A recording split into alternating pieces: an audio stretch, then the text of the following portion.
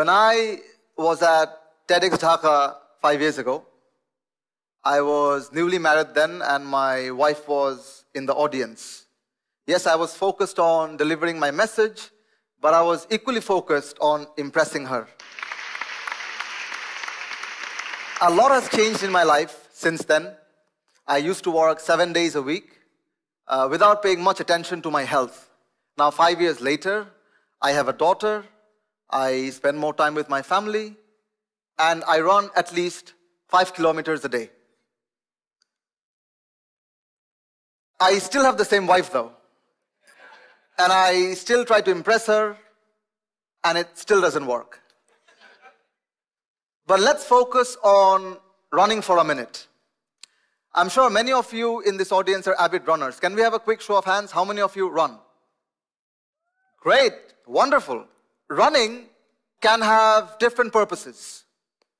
You can run to burn calories. You can run to reach a destination. You might also be running to escape someone. In the trajectory of our life, we're also running. Running since the time we're born. Running since we enroll in school. Running to complete education. Running to find the first job. Running to impress that special someone or multiple ones. Running to advance our career and running to make more money. Have you, however, paused for a moment to ask, why are you running? You may be running faster than your peers, but how do you know if you're running in the right direction? For the past 9 years, I have been working with young people and adults, helping them build their leadership capabilities and realize their potential. I have heard countless times people saying, follow your passion. But I am here to tell you differently. I am here to tell you, follow your purpose. Because you see, purpose is what gives direction to your passion. Passion is what you like. Purpose is what you value. Passion is like a ball of energy. Passion is desire. Passion is a drive. Passion is a force. But unless you deploy this energy in the right direction, passion can build you. Passion can also break you. You may then ask, how do I find purpose? The purpose which will channel my passion in life.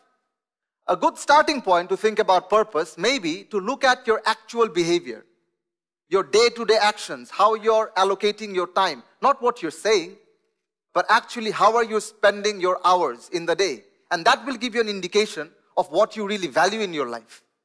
And it is possible for you to have multiple purposes in life. And at different stages in your life, you may prioritize them differently.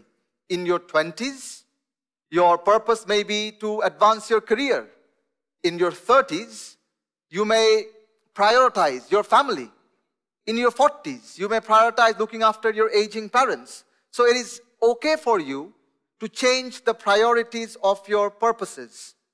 But what I am here to tell you is, it is equally important to have a higher overarching purpose. An overarching purpose that defines the trajectory of your life. And you will find your higher overarching purpose by reflecting on your values, on your life experiences, and the people you're attached to, and the loyalty you feel towards them. My overarching purpose in life is to create a just, tolerant, and inclusive world.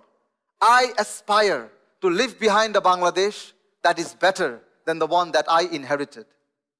For me, Bangladesh Youth Leadership Center is the vehicle through which I am trying to serve my purpose of creating a better Bangladesh and creating a better world.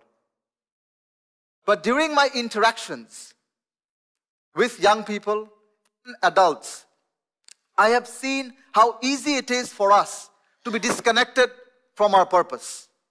I have seen firsthand well-meaning, skilled, capable people getting derailed, losing track, when they're disconnected from their purpose.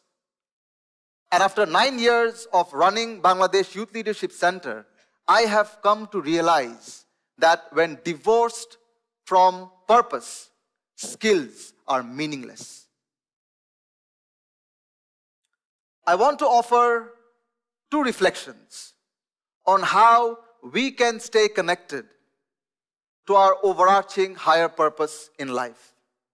First, staying connected to purpose requires focus and consistency. And many of you who raised your hands, you will relate to this. When you go for a run, there will be mornings when you get up and you just don't feel like going out. But you have to force yourself. Get up and go for a run, because that builds consistency, that builds focus. And once you do it every day, over and over again, that becomes a habit. Similarly in life, there will be days when you go to work and you're just not connected to what you're trying to do. But you have to push yourself to stay connected to that purpose. It's an effort that we have to put in. It may not always come naturally. But for us to drive our purpose forward, we must be consistent and we must be focused. The second idea that I want to put forward on how we can stay connected to our overarching purpose is the idea that in life we have to be able to differentiate between what is indispensable and what is expendable. Let me illustrate this with an example. Imagine you are going to run a marathon. A marathon is for 42 kilometers, and your friends, family, well-wishers have all come to cheer for you. They're with you at the track. Now, after every kilometer, your well-wishers, because they mean well, come and give you a bottle of water. If you start picking up every bottle after every kilometer, by the time you reach the 20th kilometer, you are carrying 19 bottles of water. Really, what do you think is going to happen to you? Similarly, in the marathon of life, since we are born, by the time we are 3 years old, our mother has an expectation of us. So she loads us with her expectation. And your father has his expectations from you. So he gives you his bottle of expectation. You go to primary school and you do well in maths. And your teacher thinks you should be a scientist. So that's another bottle of expectation for you. In secondary school, you write well. So your teacher thinks that you should be a writer. And in high school, you have that special someone who you think you're going to spend the rest of your life with. And by the way, the whole world except you knows that this relationship has no future and it's soon going to sink like the Titanic. That special someone wants you to be rich and famous. So that special someone has loaded you with another bottle of expectation. By the time you're 20, you're carrying all these bottles of expectations with you. How can you achieve your overarching purpose in life if you are carrying all these expectations? So, for you to achieve your potential, to realize your aspirations from your own life, to serve your purpose, you have to start emptying some bottles. Because in life, if you are not running with your own purpose, you're running with someone else's. So I encourage you to start thinking about which are the bottles of expectations in your life that are absolutely essential for you to take forward, and which are the bottles that are no longer serving your purpose. Which are the bottles that you need to get rid of? Which are the bottles that you need to start emptying so that you can start serving your purpose? As you resume your life's run tomorrow, I invite you to spend a little more time thinking about your purpose. See, life cannot be just about making it to the finish line. Let's not run just for the sake of running.